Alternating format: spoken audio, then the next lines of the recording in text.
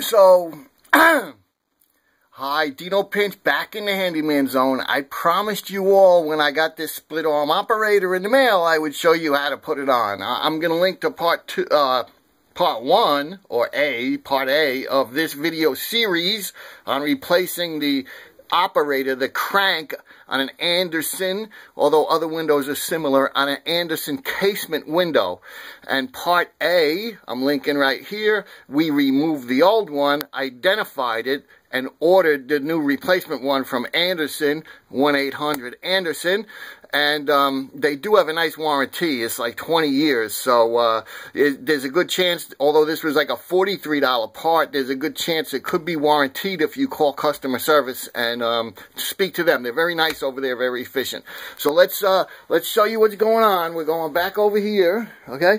This is the box that came from...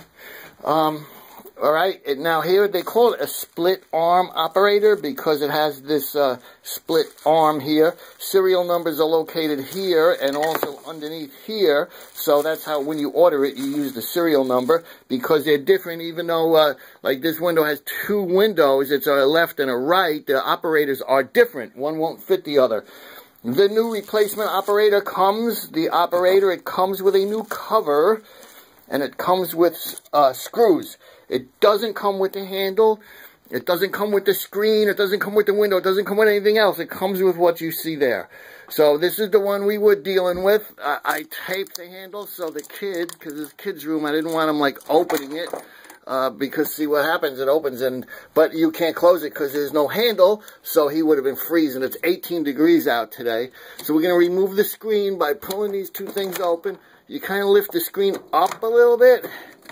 And then you can take the whole screen out, set that aside. And we left the handle, and we left some of the hardware in there.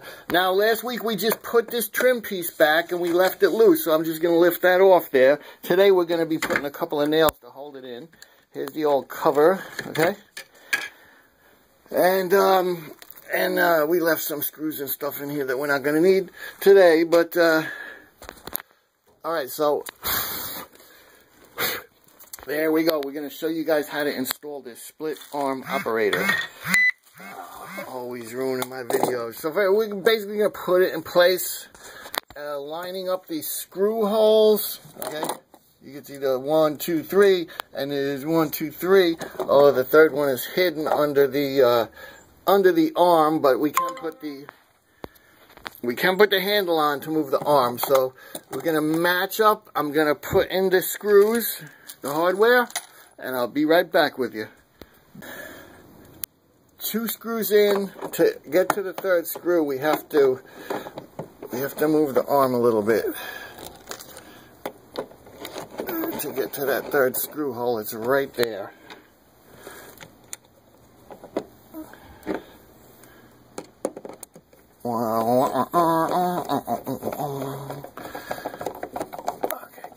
Okay, great.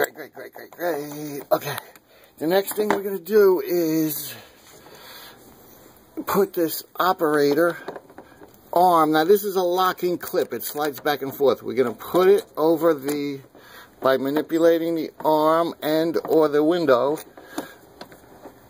I'm going to put this clip...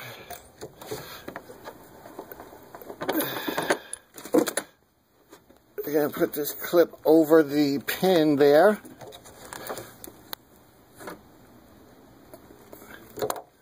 Okay, with the clip back over the pin, and then we can slide this clip, and most of the time you need something to help you slide it, like a screwdriver.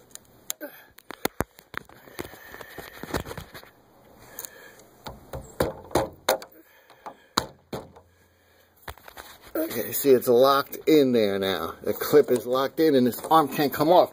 So that's basically the installation. At this point, what we're going to do is put the wooden trim back on.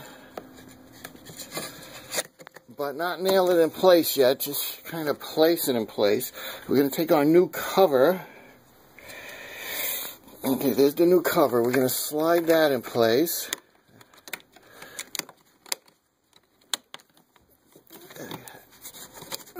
We might need a little room to do that.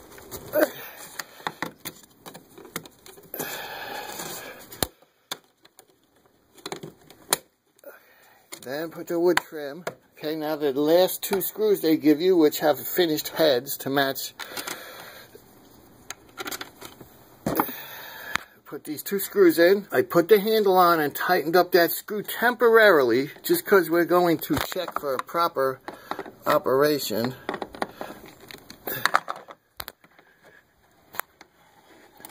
And what I want to do is when the window is closed and locked, I want this handle oriented down when the window is closed, like we have this one. So after I close the window, I can turn the handle to down. Okay, so I have it set up so when the window is closed that it would be down. We're just going to open this up. The only lube that you can use on these windows is like a dry lube, like a silicone, okay? You never, ever want to put WD-40 on anything like this, because WD-40 is oil, and it's going to dry. It's not going to dry. It's always going to be oily, and dust and dirt is going to be attracted. So we want to use silicone, and you would want to, like, use the movement points and this track here. This silver thing is a track, so we want to get... And then the top too.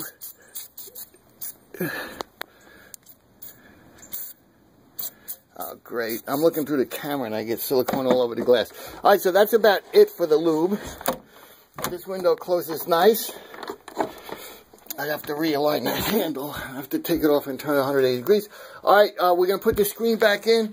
Installation of all of that stuff is reverse of removal. When we have our wood trim in exactly the position that we want it, we're going to put a couple of finish nails in there just to secure it in place. And we're going to use the old nail holes from when we took it out, okay?